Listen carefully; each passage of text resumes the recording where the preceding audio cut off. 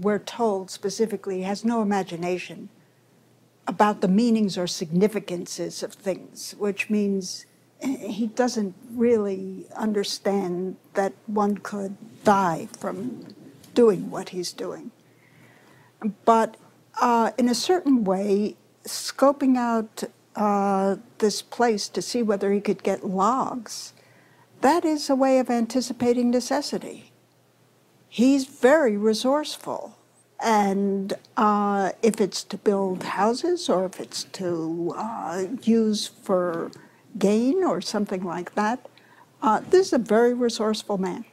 Is having a lively imagination overrated? And aren't we better off being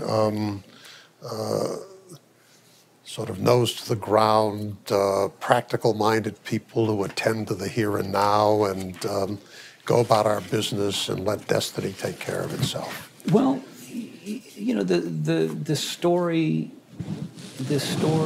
occurs on a day without clouds, right? And as night draws on, there's nothing but these sparkling stars that seem to be, you know, so close to Earth. There's nothing, right, between this spot on Earth and the cosmos, this freezing cold cosmos. You need something. You need to draw something over that. The dog understands that in cold weather, you either get under, you know, snuggle down into the snow, or you wait until a cloud cover. I also thought you might be suggesting that, I mean, again, to go back to certain things in the founding and tie it to this man, when Madison writes in Federalist 10 in defense of the extended commercial republic, and he thinks about the causes of that great evil of popular government majority faction, there are three causes.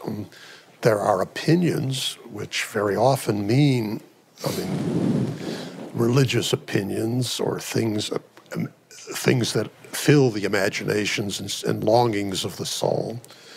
There are passions of loves and hates, very often connected with glory-seeking, ambitious people who are also filled with imagination.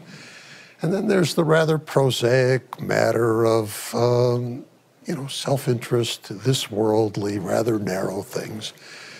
And the suggestion is a politics built on the first two is very dangerous even for ordinary survival and security, so that it's a country, in a way, by design, meant to sort of lower the sights of the imagination and perhaps provide something of this cloud cover in enterprise, business, commerce, the things of daily life.